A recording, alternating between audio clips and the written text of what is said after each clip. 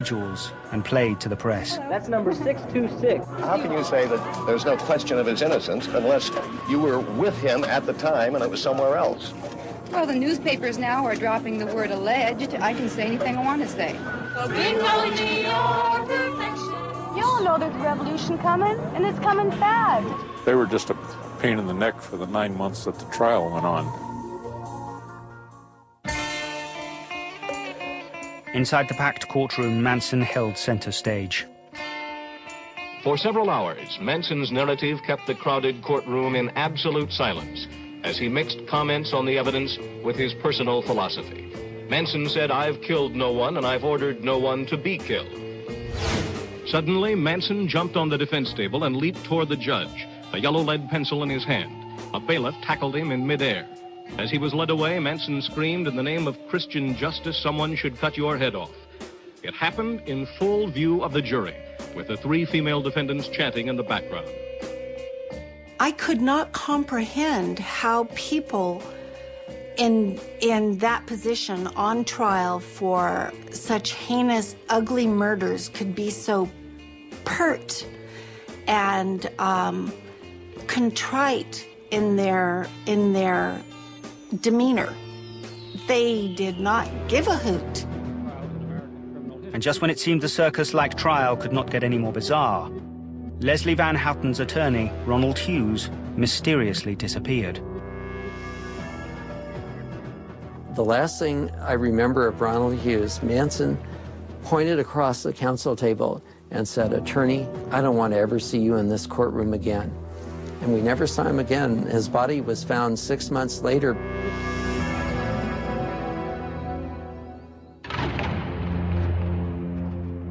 In November 1970, the prosecution and defense rested and the case went to the jury. 7 murders and conspiracy are charged against 4 defendants, requiring 27 different verdicts. The jury found all the defendants guilty of first-degree murder and conspiracy. In a separate trial, Tex Watson was also found guilty.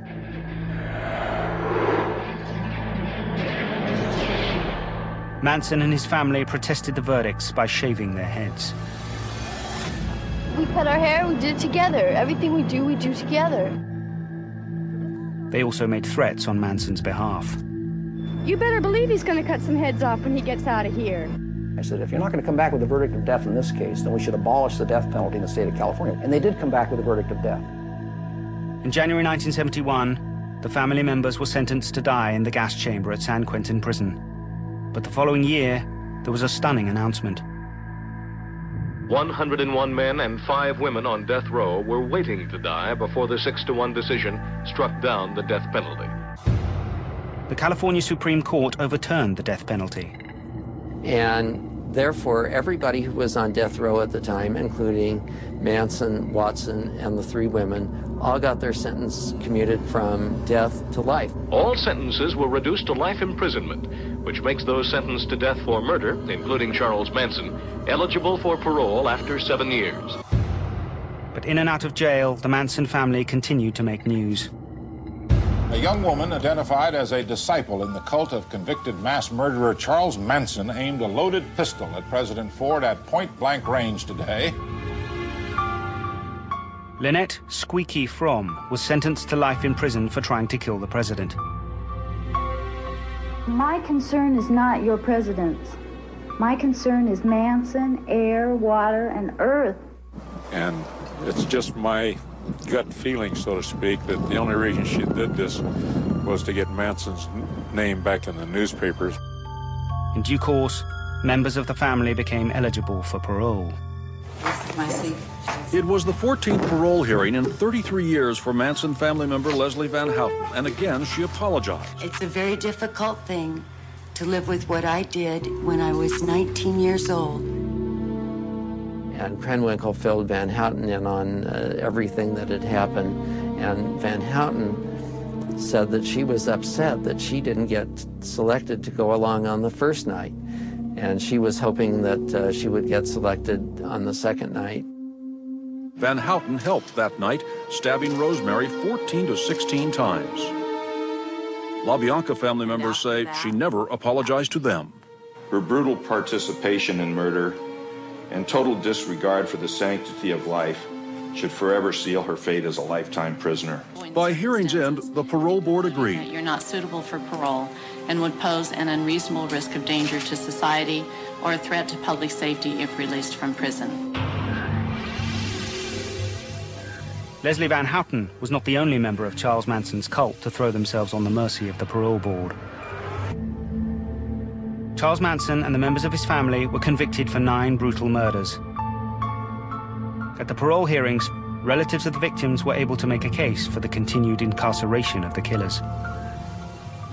In July 2008, Susan Atkins, who held Sharon Tate down as she was stabbed to death, asked the California Parole Board for a compassionate release from prison.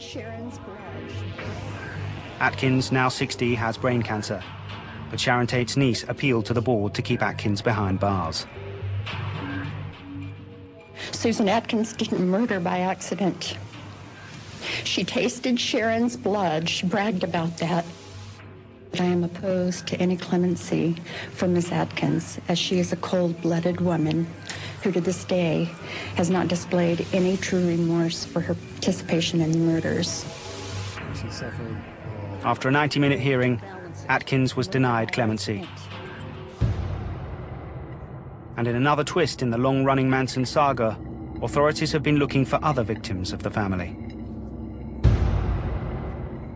These stories that have gone on over the years by various Manson family members, Susan Atkins herself confessed to a cellmate that they killed people out at Barker Ranch and that Charlie gave them orders to bury them 8 feet deep.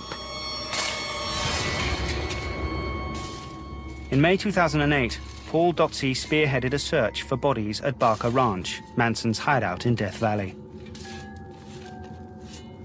We actually dug some pretty big holes.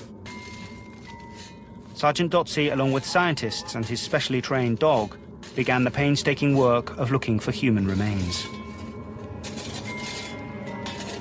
I think up here there's no one to hear you scream, and you have a feeling that you can do whatever you want to do, particularly in 1969.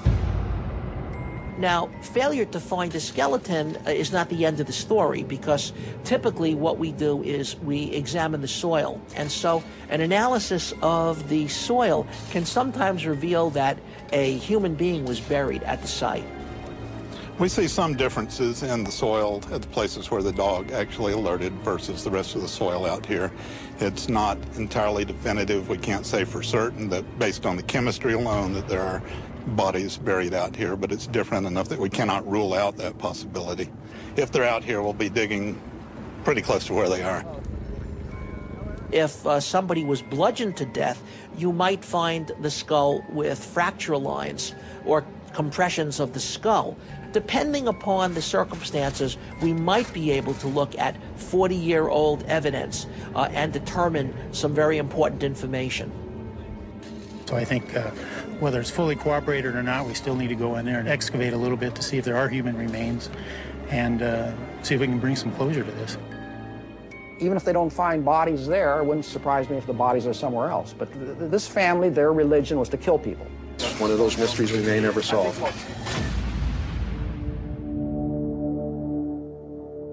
Charles Manson and his family have managed to maintain a cult following and exploit their notoriety. The Manson family are some of the richest inmates in the whole American penal system. They find ways all the time. Charlie has people that sign his signature and it goes out in the mail. He makes guitars and then it's sold on the outside. He's a dark celebrity associated with death.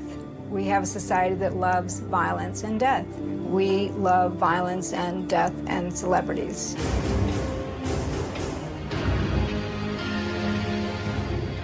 Decades after the crimes that rocked Los Angeles to its core, Charles Manson still denies his guilt in the Tate LaBianca, Shea, and Hinman murders. He's still Charles Manson. He doesn't think he's done anything wrong. I think that the average human being cannot conceive of the brutality of this crime. The concept that you could kill people and set into motion a race war is just, it's inconceivable. Charles Manson is the personification of the ultimate evil, so he will continue to live on for many generations to come, similar to the way Hitler does. Believe me, if I started murdering people, there'd be none of you left.